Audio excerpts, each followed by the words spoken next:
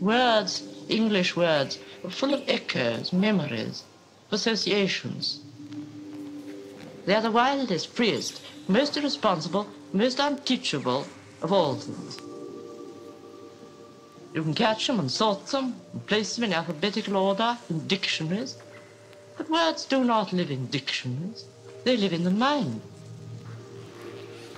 If you want proof of this, consider how often, in moments of emotion, when we most need words, we find none. Yet there is a dictionary.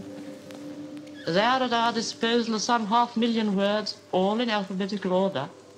But can we use them? No, because words do not live in dictionaries, they live in the mind.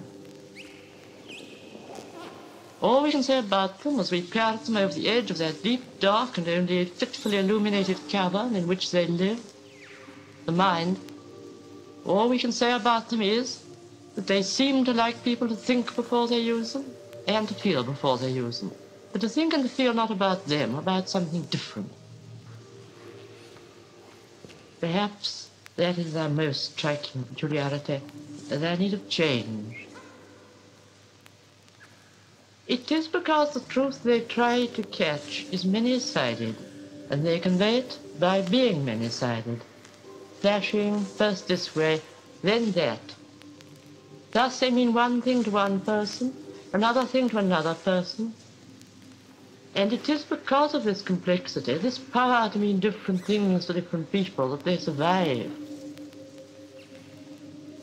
How can we combine the old words in new orders, so that they survive, so that they create beauty, so that they tell the truth? That is the question.